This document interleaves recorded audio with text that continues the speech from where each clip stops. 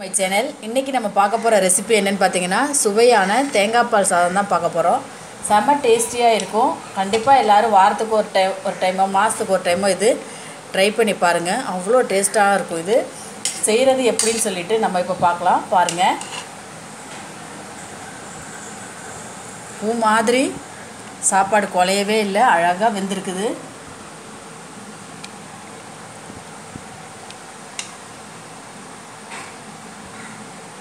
இதை எப்படி செய்கிறதுன்னு சொல்லிட்டு பார்க்கலாம். வாங்க வீடியோக்குள்ளே போகலாம். இது வரைக்கும் சானியா கிச்சன் சேனலை சப்ஸ்கிரைப் பண்ணாதவங்க கீழே இருக்கிற அந்த ரெட் கலர் சப்ஸ்கிரைப் பட்டனை சப்ஸ்கிரைப் பண்ணிக்கிங்க. கூடவே அந்த பெல் ஐக்கானையும் கிளிக் பண்ணிங்கன்னா என்னோடய வீடியோவெல்லாம் உங்களுக்கு நோட்டிஃபிகேஷனாக வரும். நம்ம தேங்காய் பால் சோறு எப்படி செய்கிறதுன்னு சொல்லிட்டு தான் நம்ம பார்க்க போகிறோம். அதுக்கு முதல்ல நான் ஒரு ஸ்பூன் அளவு நெய் போட்டிருக்கிறேன். உங்களுக்கு எவ்வளோ தேவையோ ஒரு 2 ஸ்பூன் வேணுனாலும் அதில் போட்டுக்கலாம். அதுக்கப்புறமா நான் டால்டா போட்டுக்கிறேன். ஒரு 50 கிராம் அளவு டால்டா. நம்ம தேங்காய் பால் சோறுக்கு டால்டாவும் நெய்யும் சேர்த்து கலந்து செஞ்சால் ரொம்ப நல்லாயிருக்கும்.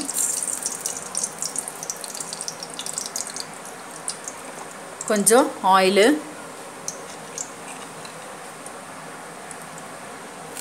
பாருங்கள். இதில் பிரியாணி இலை, பட்டை, ஏலக்காய் இதை போட்டு தாளிச்சிக்கலாம்.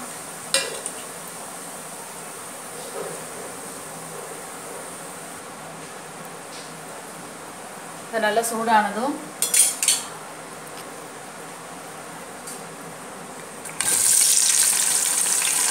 ஒரு 4 பெரிய வெங்காயம் நறுக்கி வச்சுருக்கேன். அதை இதில் போட்டு நல்லா வதக்கிக்கலாம். இதுக்கு பாஸ்மதி ரைஸ் தான் நான் யூஸ் பண்ணுறேன். நம்ம இப்போ சமைக்க ஆரம்பிக்கிறோமோ சமைக்க ஆரம்பிக்கிற டைமில் நம்ம அரிசியை நல்லா கழுவிட்டு இது மாதிரி ஊற வச்சுக்கலாம். கழுவிட்டு தான் ஊற வைக்கணும். இல்லைன்னா நம்ம அரை மணி நேரம் நம்ம இதை ஊற வைக்கிறப்ப அது உடஞ்சி போகிறதுக்கு வாய்ப்பு இருக்குது. அதனால் நம்ம அதை கழுவிட்டு ஊற வைக்கலாம். வெங்காயம் கொஞ்சம் வதங்கி வரட்டும். இது கூடவே நான் ஒரு 4 பச்சை மிளகாய் போட்டிருக்கேன். உங்களுக்கு காரத்துக்கு எவ்வளோ தேவையோ அந்தளவு போட்டுக்கலாம். நான் ஒரு 4 பச்சை மிளகாய் போட்டிருக்கேன். அது அப்படியே நான் போட்டிருக்கேன்.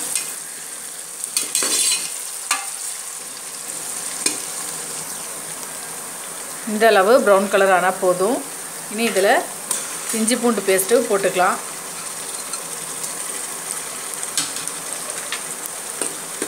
இஞ்சி பூண்டு பேஸ்ட்டோட அந்த பச்சை மணம் போடுற வரைக்கும் அதை கொஞ்சம் நல்லா வதக்கி விட்டுக்கணும்.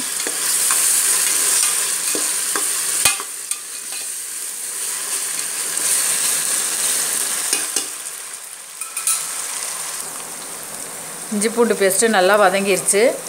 இனி இதில் கழுவி வச்சுருக்கிற புதினா இலையை போட்டுக்கலாம்.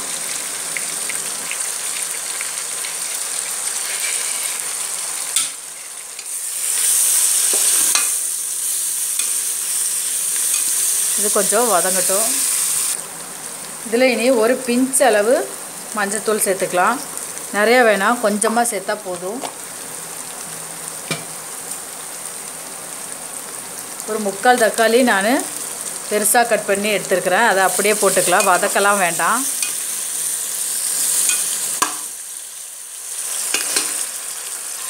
இனி இதில் நம்ம லாஸ்ட்டாக சேர்க்குறது என்னென்னு பார்த்தீங்கன்னா தேங்காய் பால் தான். நான் 1/2 கிலோ அரிசி எடுத்துருக்கிறேன். இதில் 4 கிளாஸ் இருந்தது. நம்ம ஒரு 4 கிளாஸ்னால் 8 கிளாஸ் தண்ணி ஊற்றக்கூடாது. எக்ஸ்ட்ரா 2 கிளாஸ் 10 கிளாஸாக இதில் நம்ம அளந்து ஊற்றிக்கலாம். தேங்காய் பால்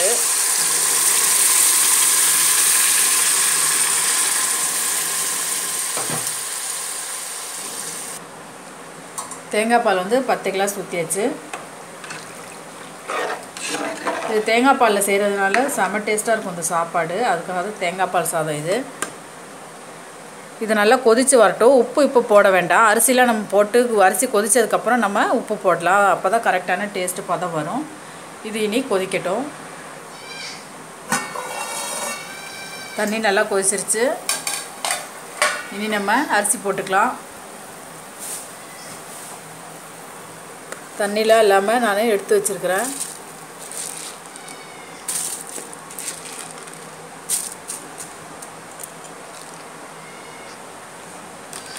தண்ணி நல்லா கொதிச்சு வருது. இந்த ஸ்டேஜில் நம்ம உப்பு போட்டுக்கலாம். உப்பு கரெக்டான அளவாக பார்த்து போட்டுக்குங்க.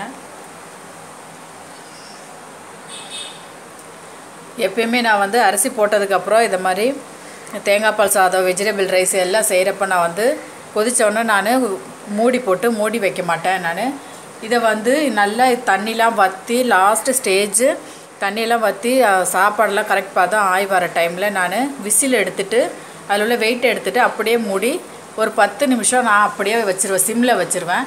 அதுக்கப்புறமா நமக்கு திறந்து பார்த்தா கரெக்டான பதம் வெந்திருக்கும். அந்த மாதிரி தான் நான் செய்ய போகிறேன். இதை மாதிரி ட்ரை பண்ணி பாருங்கள். கண்டிப்பாக உங்களுக்கு சாப்பாடு பூ மாதிரி வரும். அரிசி போட்டதுக்கப்புறம் அடிக்கடி கிண்டி விட வேணாம்.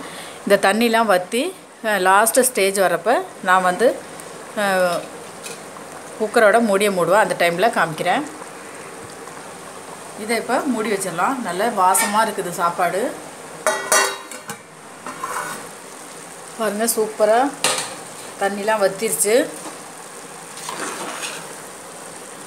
இன்னும் கொஞ்சம் தண்ணி தான் இருக்குது. அந்த தண்ணியில் தான் நம்ம இப்போ தம் போட போகிறோம். நல்லா பூ மாதிரி சாப்பாடு வெந்துருச்சு. இதில் நான் முந்திரி பருப்பு, திராட்சையும் நெய்யில் வறுத்து வச்சுருக்கேன். அதை இனி இதில் போட்டுடலாம். போட்டுட்டு ஒரு கிளறிட்டு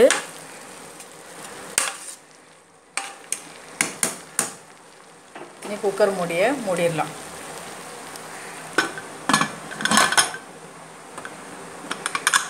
வெயிட் எடுத்துருங்க. இனி கரெக்டாக நம்ம குக்கர் மூடினதுலேருந்து கரெக்டாக ஒரு 10 நிமிஷம் அப்படியே வச்சுட்டு ஸ்டவ்வை ஆஃப் பண்ணிடணும். ஸ்டவ்வை ஆஃப் பண்ணிவிட்டு ஒரு 10 நிமிஷம் கழித்து தான் நம்ம குக்கரை திறந்து பார்க்கணும். கரெக்டான பதம் வந்திருக்கும். இதுதான் இதுக்கு பதம். அவ்வளோதான். இதை இனி முடியாச்சு. இனி 10 நிமிஷம் கழித்து நம்ம பார்க்கலாம். சாப்பாடு வெந்துருச்சான்னு பார்க்கலாம். சூப்பராக வெந்துருச்சு.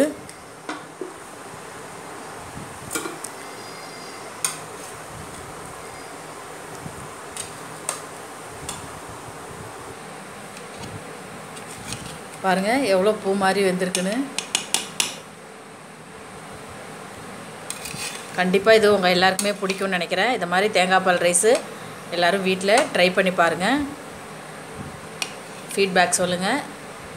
சூப்பரான தேங்காய் பால் சாதம் ரெடி ஆயிடுச்சு. பிடிச்சிருந்தா ஷேர் பண்ணுங்கள், லைக் பண்ணுங்கள், மறக்காமல் சப்ஸ்கிரைப் பண்ணுங்கள். தேங்க்யூ.